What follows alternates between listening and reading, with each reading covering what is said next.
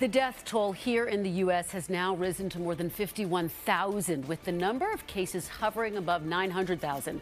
Last week at this time, there were 700,000 cases. But thankfully, there is some hopeful news from New York State, the epicenter of this outbreak, where the death toll has dropped to its lowest level in weeks.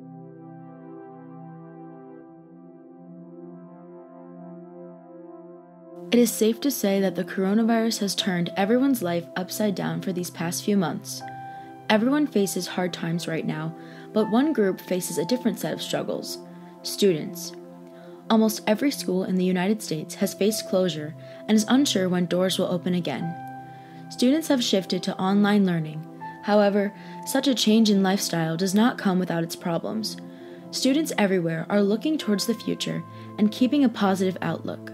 43 states, 4 U.S. territories, and the District of Columbia have ordered or recommended school building closures for the rest of the academic year, affecting approximately 45.1 million public school students, says Education Week Journal. School closures due to coronavirus have impacted at least 124,000 U.S. public and private schools and affected at least 55.1 million students. There are at least 98,000 public schools and at least 34,000 private schools in the U.S., according to the National Center for Education Statistics.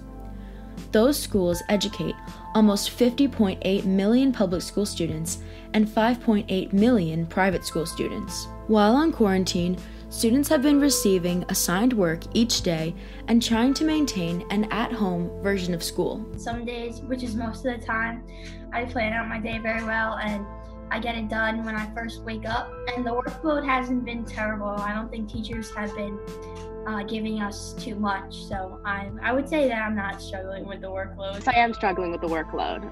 It's way too much. Some classes are way heavier than others. And in my opinion, a lot of my classes are useless because there's no regents at the end of the year and I'm not going to need to use chemistry in my normal life.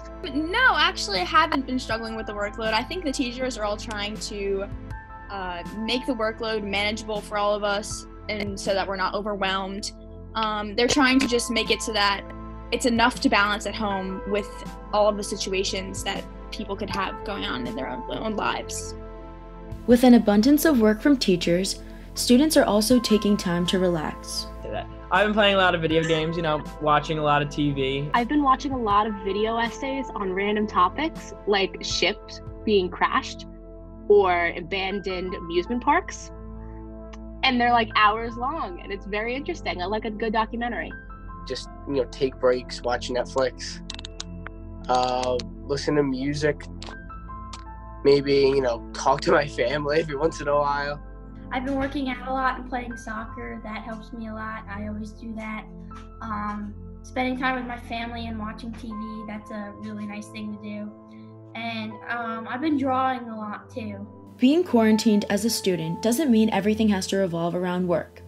Hobbies can help pass time and improve your mood. Actually, I've taken up a lot of different new hobbies, such as cooking. I've actually never cooked before this, and now that I have all of this time on my hands, I've decided to put myself to work in the kitchen, and I've made a lot of different treats. I've been trying to organize things with my other family members and stuff. So we did different video conferences, like a talent show one night. We're gonna do a karaoke the other night, and we have just different things going on like that. So just to keep us interacting with each other, and so we aren't so isolated from our family. I've started sewing more, which is nice. I have a lot more free time. In a time full of uncertainty, it's important to remember you are not alone. Students around the world are all facing the same challenges. This time will pass. Stay safe.